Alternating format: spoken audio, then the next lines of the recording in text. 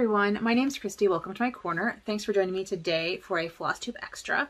I wasn't planning on filming a video this week at all. I have been very busy with work, and I had mentioned in my Flosstube last week that I wouldn't be filming. But then I got two things in the mail.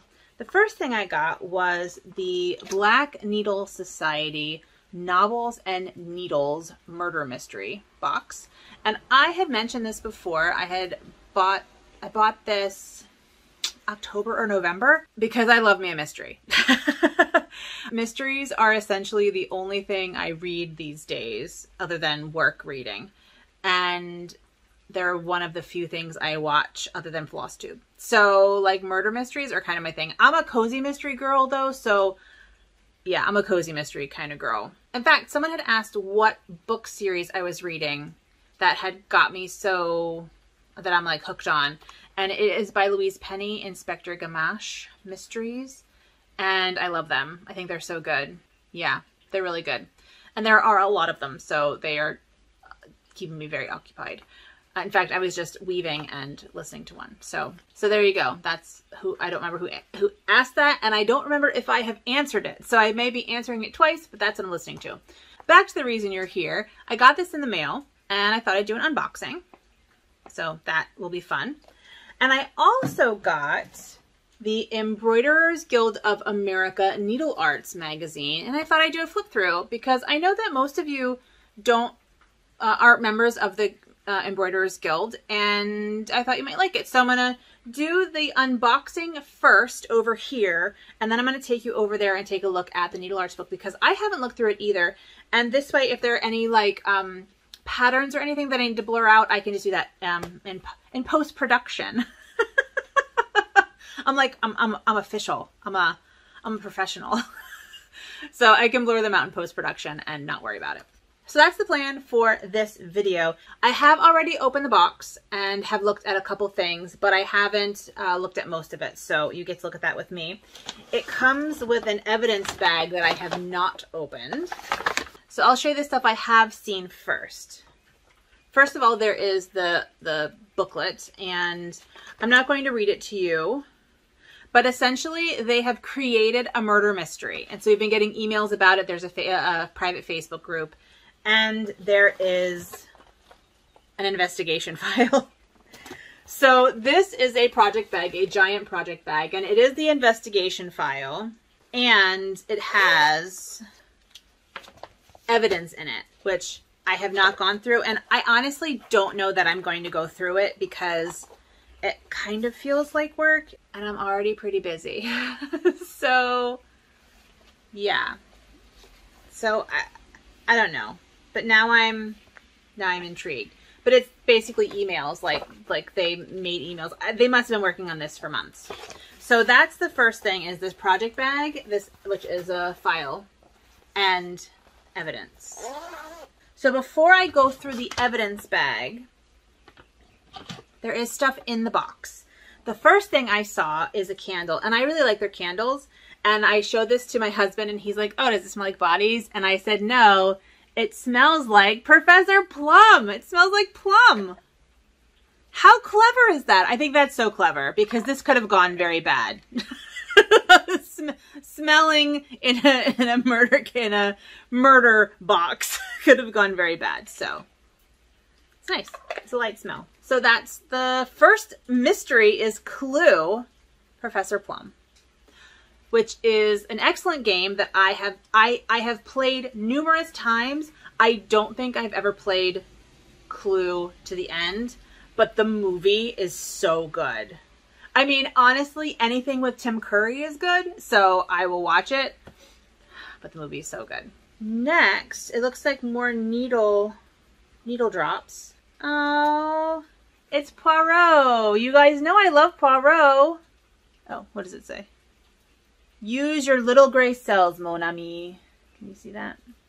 Very cute. And I don't know if they're all Poirot. I don't want to open them though. The other ones from the last box, from the steampunk box, were not all the same, and I still haven't opened them. So I need to get out my needle drops. Floss drops. Oh my god, floss drops. They're called floss drops. It's been a weekend already, and it's only Saturday. Ooh, we have a floss drop ring with a book and magnifying glass. Very cute. And another evidence bag with more floss drops. Fabric detection services. Oh, very cool. So this, sorry, you can't see this. Fabric detection services. So essentially they are fabric labels and bell pins. Bulb pins are called, bulb pins. So that's pretty cool. In fact, I may put all these little things in this little bag. There is, of course, the needle minder that comes with every one. The impossible could not have happened. Therefore, the impossible must be possible in spite of appearances.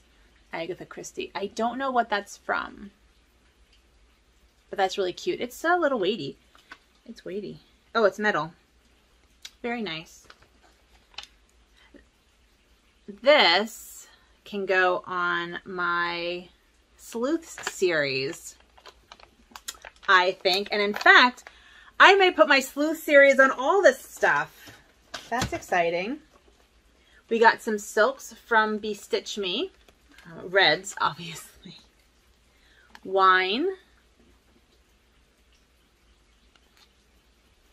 Red velvet, which is it's coming up. Oh, that's better. It's kind of a little pinkier than it is, but it's a fairly pink red. And poinsettia, which is a very nice red. So those came 3 different reds. Bestitch Me silks. Oh, very nice. The pattern is by Kristen De Palma. Must be possible. The impossible could not have happened, therefore impossible must be possible. So this is just the needle minder in cross stitch form. So that's cute. Now I need to have like a Sleuths wall, like a golden age of mystery wall or something like that. The fabric, oh, and a pen. Steel City Stitchers. So the comes in a bag that I ripped, unfortunately, which is the case number. That's okay. The fabric, it comes in a evidence bag, is by Steel City Stitchers, and it is a light blue. It looks like it is probably the called for. Yes, so this is the called for fabric for this pattern. And Kristen De Palma is a calligrapher. She's a lettering artist. And so she did the original, which looks like that, which is adorable. So that's really fun. So that, oh, and a pen. It comes with a pen as well. Let me see. Let's look at the thing. So the pen is apparently an invisible ink pen, and there's a UV light on the end. That's fun. That's fun. So let's look in the box, and it looks like the box doesn't give away any secrets. So let's see here. It comes with a spoon, a wooden spoon. You have just been poisoned. I won't give this to my husband. He's always convinced that I'm trying to poison him. I'm not, obviously, but I do watch a lot of mysteries. Mrs. McCarthy's, oh, award-winning strawberry scone mix from, what's his name? He's the priest. Oh my God, I can't believe I forget his name. I can picture him. Father something. I want to say Father Ted, but that's a completely different show. I need to look it up. Hold on one second. I know those of you who are into mysteries are screaming at me. Father Brown. Father Brown's Mysteries. And one of the main characters has her scone recipe that is like award-winning, and she wins every year, and then like one year she didn't win, and it was a scandal. So much fun. Sweet strawberry preserves. So I can make, oh, you can't see. So I can make scones. That was a really fun box, and I'm definitely going to use I think all the little accoutrement from my Sleuths series of embroidery. You know, you put the needle minder on on my, what's it called? On my patterns and on my hoops and stuff. Because I don't use needle minders when I cross stitch because I stitch in hand, and I just use a pin cushion that's on my table. But, so that is the Murder Mystery Black Needle Society box. Like I said, I got this a while ago. I'm assuming that they will have extras of things on their website when the time comes. And we have to solve a mystery. So we're going to try and do that. Maybe. It does kind of feel like work because I think that the Zoom is next weekend. It feels like work. We'll have to see. I'll have to see how I feel. But before we do that, I'm going to take you over to my table over there, and I will go through the Needle Arts book with you. Well, you'll go through it with me because I haven't gone through it either.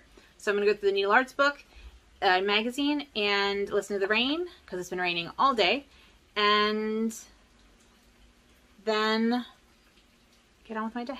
I'll see you over there, and I'm not going to come back here again. I'm just going to say goodbye from over there. So I'll see you in a second. Well, for you, it's like instantaneous. Okay, here we are. So let's take a look at this. Like I said, this is the Embroiderers Guild of America Needle Arts book. I'll put a link down below to their website.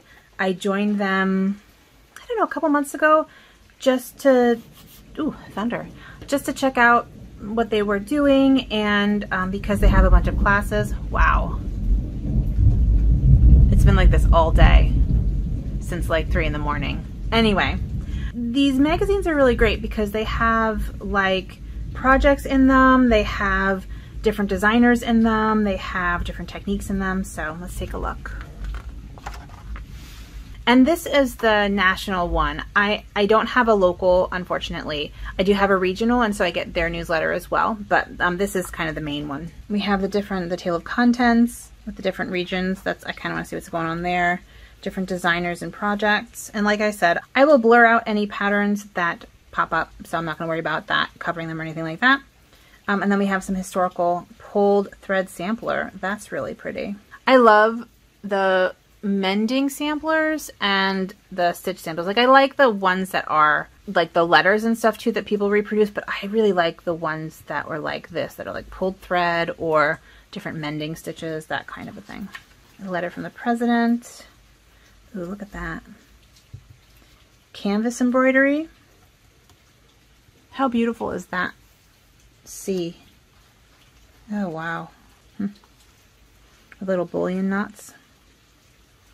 Diane Herman. I love stuff like that. With the water, I love stuff like this. That's like representative, but not quite representative. Chicago, I'm assuming. That looks like Chicago to me. Yeah, that's the Sears Towers, although it's not called Sears Towers. I used to spend a lot of time in Chicago when I lived in the Midwest. I would take classes there at the Newberry Library in Chicago. Look at that. Oh, that's what's on the cover. Escher visits the Alhambra. The Moravian Church. That's interesting. Look at these. These are like, they're stunning. Red work. I know a lot of people always have a red work sampler on the go. Pot-bellied pig. Look at that. How cute is that little pig? Stitch in Public Day.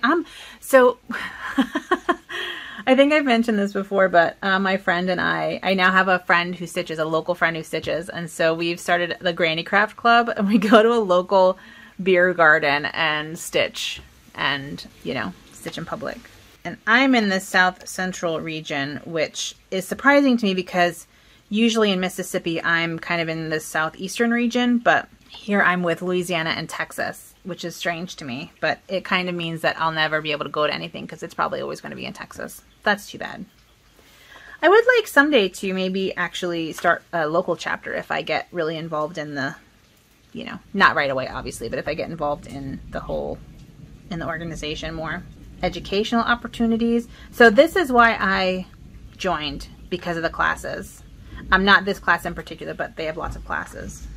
and they have lectures. And so Krista West of Oblia Folk Embroidery is giving a lecture that I might sign up for. Oh, that would be fun too. Elizabethan Embroidery, registration the 13th through the 20th. I'd have to check that out. So these are all the classes. And I really want to take the, like, be an embroidery educator class. That sounds really fun. And here's what the different regions are doing. Metropolitan region, New York area, Mid-Atlantic. See, I would expect to be in the Tennessee Valley region. It's actually surprising, but what are you gonna do? I live where I live. Oh, look at that needle case. That's pretty. Competitions. More ads.